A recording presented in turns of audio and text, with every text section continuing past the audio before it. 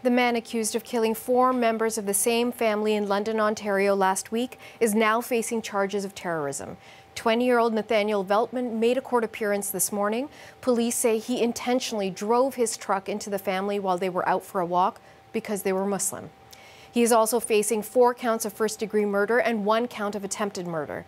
A 9-year-old boy is the only family member to survive that attack. He is still in hospital, but is expected to recover. For a reaction, we have reached Jessica Davis in Ottawa. She's the president at Insight Threat Intelligence, a security consulting company. She's also a former CSIS senior strategic analyst. Jessica, thank you so much for making time for us. Thank you for having me, Natasha. Jessica, we know over the past week, a lot of people right across the country from all different political backgrounds were saying terrorism charges must be laid. But I wonder, from your perspective looking at this, did you anticipate this was coming? At first, it was a bit difficult to say that terrorism charges should be laid because we had so little information about the motivation of the individual involved. So from the get-go, the police were just saying things like it was an anti-Muslim attack, which in and of itself may not have been enough to rise to the level of terrorism. But very quickly thereafter, the Prime Minister came out and called it an act of terrorism. The Public Safety Minister did the same thing. So I suspected that there was a little bit more to the motivation than just what the police were saying. So from that perspective, I wasn't surprised. At this stage, for the public, we still know very little. Last Monday, the press conference was held where the police made it clear that they believe this was motivated by the fact that this person had some sort of anti-Muslim ideology, but they weren't even quite clear, and they didn't necessarily say ideology.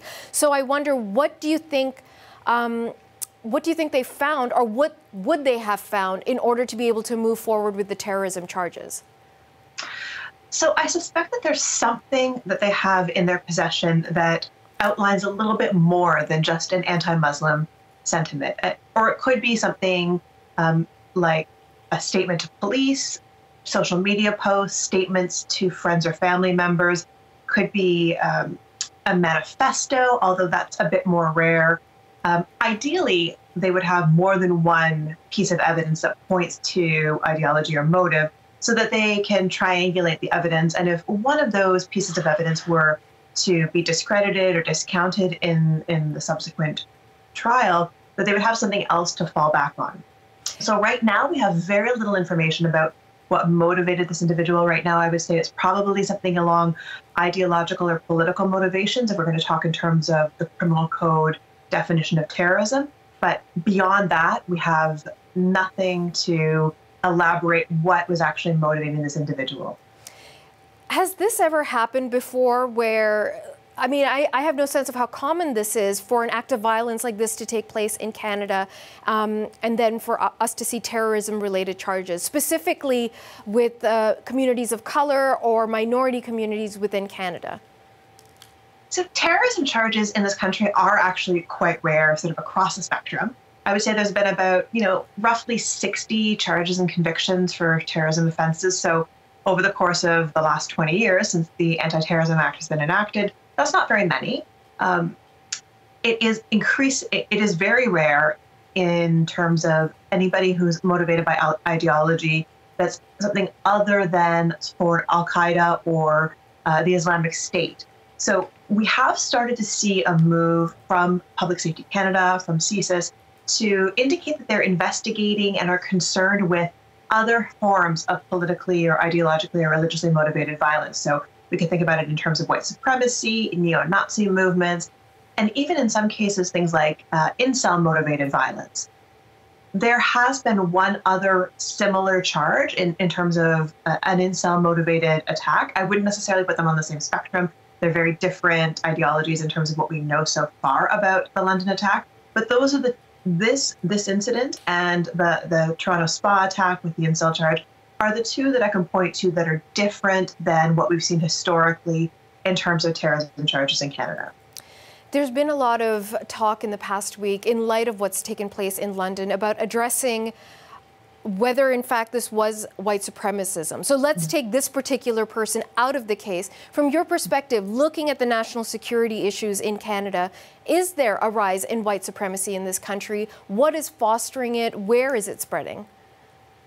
I would say that white supremacy and anti-Muslim sentiment and really a lot of anti-immigrant or anti-minority sentiment is on the rise in Canada. It's a bit difficult to quantify in terms of data, but we have seen, it's difficult to say it, but like maybe a bit more organization in terms of the hate that's being projected against some of these communities. So a little bit more sharing of information online, a little bit more coordination of hateful incidents. And I think that Public Safety Canada and the police are right to start thinking about this in terms of terrorism. Thinking about it this way unlocks a number of counterterrorism tools that we have at our disposal. So we've seen things like the listing of particular groups. That's an important piece of our counterterrorism puzzle. And there are other investigative tools as well. So there is a concerning rise. I'm glad to see that the police and Public Safety Canada are starting to really take that seriously, but I think that we have a long way to go. A long way to go in what way? In terms of making sure that our counterterrorism laws and our laws in general are keeping all Canadians safe to the same extent. I think right now, or historically, we've really prioritized targeting groups that were perhaps maybe more against white Canadians or Canadians writ large. And now we really need to refocus some of those efforts to make sure that every Canadian, regardless of religion, ethnicity, ideology, political ideas, are protected with those counterterrorism tools. Now, returning back to the specific case of Veltman, his next court appearance is going to be on June 21st. And from your perspective, in terms of security, in terms of the evidence that might be presented, what are you going to be looking for? Well, these things happen very slowly in Canada, so I'm not expecting to get a lot of information from the get-go here. I'm definitely going to be looking for that piece on ideology and intent. So ideally understanding a little bit more about what that ideology or political motivation was, because right now the extremism spectrum in Canada and around the world, there's a lot of mixed ideas, anti-government sentiment, white supremacy, neo-Nazism. So I'd like to know a little bit about what specifically his ideology or political motivation is. I'm not sure we're going to get very many details right away. It may be more of something that trickles out over the course of the investigation, or more likely through the course of the trial that will eventually happen. How much do you think political pressure and the political conversation around this might influence the investigation? Hopefully not at all.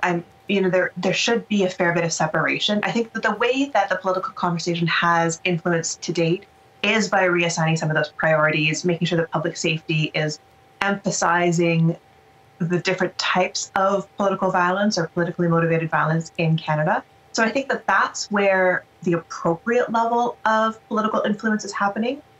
It was a bit concerning to see the Prime Minister call this an act of terrorism before terrorism charges were laid. Hopefully he was briefed on some of the details of the investigation, maybe more than we have right now, to be able to make that determination or that statement, because we do want to maintain that separation of politics and investigations. Okay. As the story progresses, I hope we can speak again. Jessica, thank you so much for your time. Thank you. Jessica Davis is a former CSIS Senior Strategic Analyst, and she joined us from Ottawa.